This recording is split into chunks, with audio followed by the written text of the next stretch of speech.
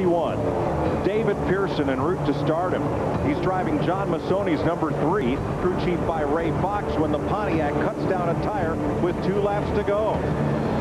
Fox is upset until he sees the checkered flag, and the Daytona Kennel Club Pontiac wins the World 600. Pearson's first win. First-time winners this year, a couple of 25-year-olds in Atlanta. Flipper, Carl Edwards for Roush Racing, and then for Ray Evernham Dodge, it was Casey Kane pulling into victory lane after 6 career second-place finishes. Finally came in first. Brian Vickers hoping to do that. And as we look at drivers, in fact, 11 years ago tonight, it was Jeff Gordon who won back in '94. Bobby Labonte, Matt Kenseth, first-time winners here as well.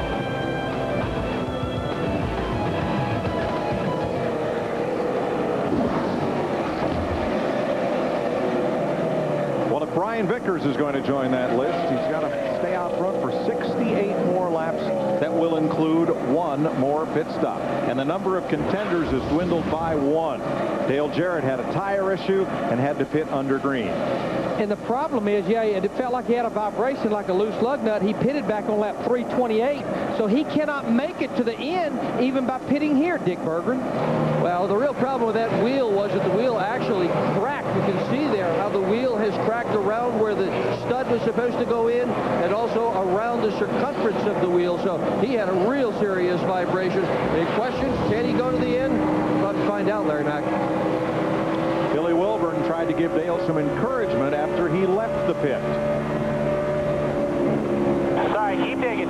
4,000 all the way out. 4,000. All right, just hope this thing goes green. We'll cycle through. We'll make us a pit stop there. Get this track position back.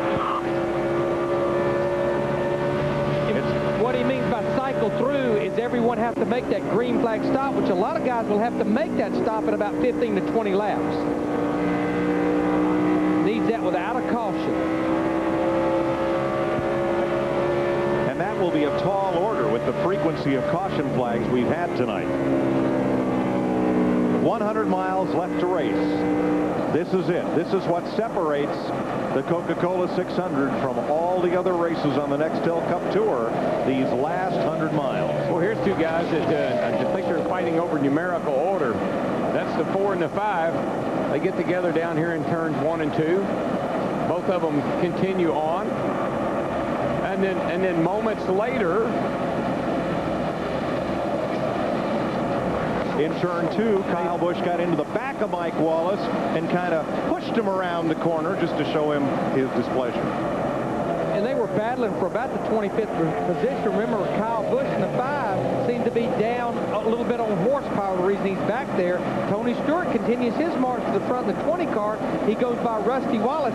That's a battle for 13th right now. No longer a battle. Now, we haven't seen Stewart in the last 400 miles. In the first 100 miles of this race, he was all-star material. And then he kind of faded back into the middle ground, and we haven't seen much of him. And here comes Tony back toward. Well, you know, one thing that's happening is the cars are all strung out around the racetrack now.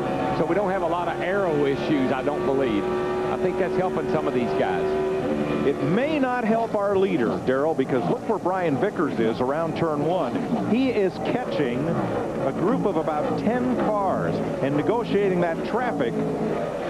He won't be in clean air like he likes. No, but he is so far ahead, he's got no pressure from behind. Jeff Gordon's about, looks like 4 or 5 seconds back.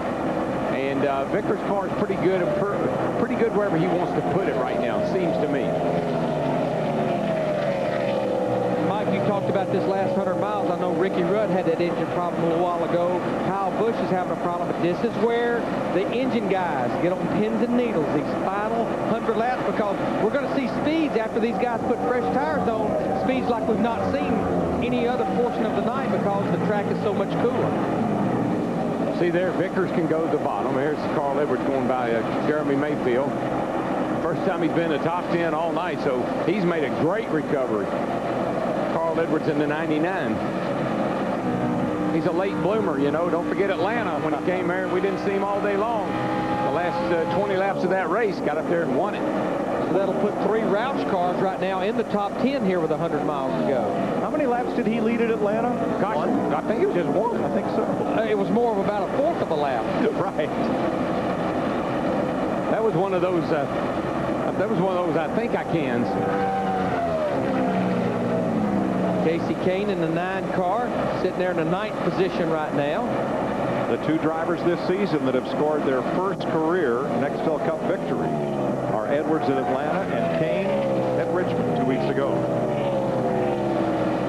I think we just had another car go by here, Larry, that sounded really flat. That car right there.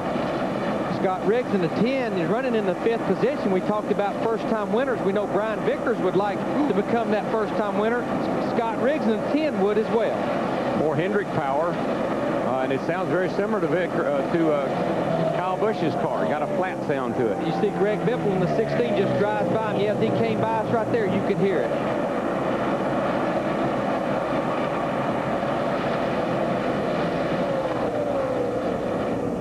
Right now, this race, for the first time all night, for the most part, has that look of a green flag run here as we have 58 laps to go.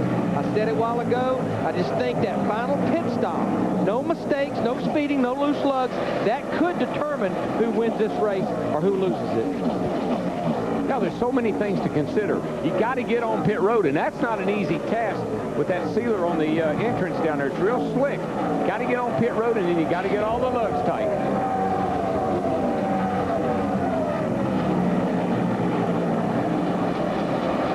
Be seeing about half of these cars come to pit road in about the next 8 to 12 laps, and then the other ones should be far behind as they pitted on lap 308. The other ones pitted on lap 290. Biffle and Sadler, you saw the gaps to race leader Brian Vickers. There you see the fuel window on the 300 cars. Getting awfully low, boys. 4 tires adjustments. Get that fuel.